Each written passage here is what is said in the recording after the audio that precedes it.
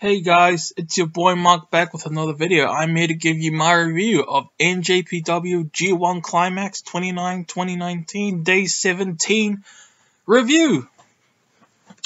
And I am about to surprise you guys. As you guys know, I did watch Day 1 of the G1 in full. Watched every single match in full, and then for Day 2 all the way to Day 16. I just watched highlights for those shows, but still put out reviews for them. For Day 17 of the G1 Climax, though, I actually watched the whole show again. Yeah, I watched the whole thing. Highlights, I was going to do the highlights again. But, not all the matches have highlights for YouTube, honestly. Like, the channels that I usually watch the highlights from. One of them was called Middle Finger. That was literally his channel name, Middle Finger. And he always posted highlights for every single match, along with a couple other YouTubers. One other YouTuber, forgot his name completely. You know, they must have gotten taken down, those channels, and totally understandable why they uploaded so many highlights of wrestling matches from the G1, you know. So I found out, I looked online and I watched this entire show, just the 5 matches though, the 5 G1 matches, not all these matches. Even if you won a match from one of these G1s, you weren't going to win the G1 overall. Only Okada Ibushi was going to do that, you know. But still, you still want to end the G1 on a high note, you know, on a good note. And this was the final A block G1 day, and I'm very happy I watched it in full, honestly. Now, I don't love a lot of these matches like a lot of other people do. People give the last 2 matches like 5 stars. I love those matches, and they are easily the 2 best G1 matches that I've seen in this whole tournament that I watched in full, okay? The last 2 matches of this day. And yes, pleasant surprise, isn't it, that I actually watched the whole thing this time again for the first time since day 1, and it was nice to do it again. Honestly, it really was. So yeah, opening match, G1 Climax 29 A block match, Evil versus Lance Archer. This was a good match. I don't really remember it, to be honest. I remember Lance Archer, you know, really dominant. Being really dominant in this match. I remember the referee counting, and then he told him to shut up. That was funny. And it was nice seeing Evil in there too. It was just a fine match, okay? Honestly, the only thing I really remember, honestly, is, because it was so long ago that I watched this match earlier today. This was tonight's show, by the way, of course. And Lance Archer won with the claw thing that he does, and pinned him 1, 2, 3. So the G1, although he doesn't win, he doesn't make it to the finals, the G1's over for him, okay? And he ends on a positive note, at least, you know, so that's cool. Next up, we have Sanada versus Bad Luck Fale. I enjoyed this a little bit more than the opener, actually. You had Fale. It's a typical Fale match. He's trying to cheat the whole time, and I enjoyed it, honestly. I liked it when Sanada had Fale in the skull end. Even the referee was like, I don't think Sanada can get the skull end on Fale. But then Sanada actually did it. And then the commentator, English commentator, of course, said, but he's going to try anyway. And that's good. You know, you never know until you try it, really, you know. What's his name? One of the guys that was with Fale took out the referee, and then Fale tapped out when the referee was out. Yep. And Sanada was like, wait, why isn't the bell ringing? And then, of course, because the referee was taken out. Then I think Chris Owens or something like that. I forgot his name. Chase Owens, yeah. Was trying to interfere in this match, trying to attack Sanada.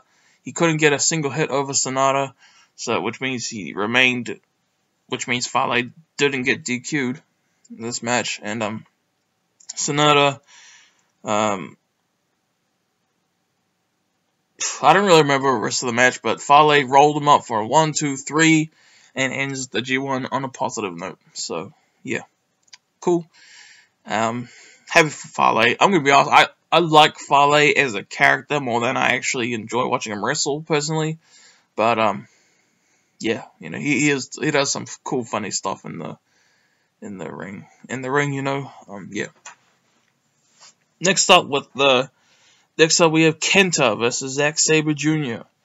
I was very excited for this match, and I see a lot of people give this like 4.5. I'm on the way opposite end of that. I really enjoyed this match, but honestly, it was extremely slow, and not in a good way, in my opinion. But like it got really good near the end. You had them like kicking out a whole bunch of stuff, trying to figure out new stuff to do, and yeah, and I love the way that this match opened up with them doing a whole bunch of technical wrestling holds, you know, and then they let go. I love it when they do that in matches, and they did it here at the start of this match. But the ending was like the real good thing about the real best thing about this match to me. Got pretty intense, and Zack Sabre Jr. had the hold on KENTA, and then he was kicking his head at the same time, and KENTA just gave up. You know, he let Sabre Jr. win, and yeah. So yep, the G1 ends on a positive note for Zack Sabre Jr. Next up, we have Hiroshi Tanahashi versus Will Ospreay. Again, I love this match. It was from the G1 matches that I actually watched in full throughout this whole tournament for 2019. I watched this match all the way through. This is the best match up to this point that I watched all the way through from this G1. It was fantastic, but it had a lot of slow moments, okay? Honestly, the final parts of this match, to me, were absolutely phenomenal and made the match to me. I love Hiroshi Tanahashi. I love Will Ospreay, but I'm a bigger fan of Will Ospreay personally, and a lot of people give this in the main event 5 stars, but it might be because I already know who won these matches that I don't like love them that much. But this match was dope. You had Will Ospreay doing the spinny kick thing to Tanahashi, then he did a freaking Tope Suicida, I think, Spaceman Puncher, I think, to Hiroshi Tanahashi to the outside. That was dope. And you had him do the Os Cutter, and then I think Tanahashi countered it into a little bit of a sling blade when Will Ospreay attempted the Os Cutter the first time. That was incredible. And then Will Ospreay later did the Os Cutter again, and he landed it that time. And then they fought some more, and then Will Ospreay did the Stormbreaker for the 1, 2, 3, defeats Hiroshi Tanahashi, which is awesome. I'm a huge fan of Tanahashi, but even bigger fan of Will Ospreay personally. So yeah, it didn't come anywhere close to winning the G1, but yeah, after that, it's all about just ending on a positive note. I know I've said that 100 times in this review, I know, and I'm sorry. Broken record, I know, but yeah. But I'm happy for Will Ospreay. This was a fantastic match. And yeah. Now we're going to the main event. The match that determined who won the whole A block for the G1. Kazuchika Okada versus Kota Ibushi. This match was absolutely phenomenal. I think it's the fact that I knew that Kota Ibushi won this match that I didn't love it like 5 stars like a lot of people were saying. But this match was absolutely phenomenal. It was awesome. I think it's slightly better than Tanahashi Ospreay, mostly because I thought it was a much better pace in my opinion. But Okada and Ibushi, this match was fantastic. You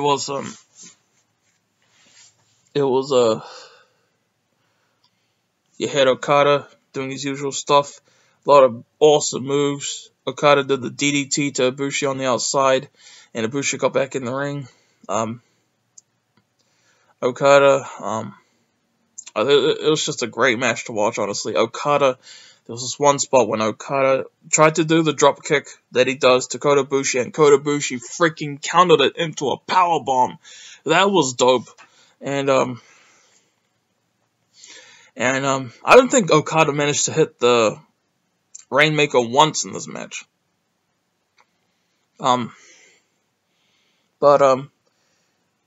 This match was definitely all about Ibushi, not just because he won, but because it was like he was the focus in a way it seemed of this match, like the way the cameras were onto him and stuff.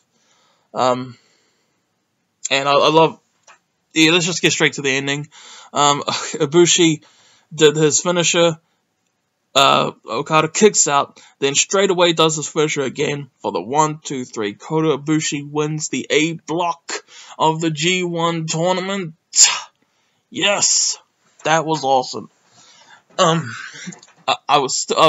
think I probably would have preferred Okada winning. But Ibushi winning, you know, it was an underdog thing. That's kind of what I made of it, and that in itself was awesome. So I'm absolutely happy for Kota Ibushi. He's not who I want to win the G1 though. There's a certain guy in the B block who I really hope wins the G1, but I don't think he actually will. I'm thinking I'm gonna watch Day 18 all the way through as well. Honestly, guys, it's much later tonight. It's about wow, really only 3 hours from now it starts.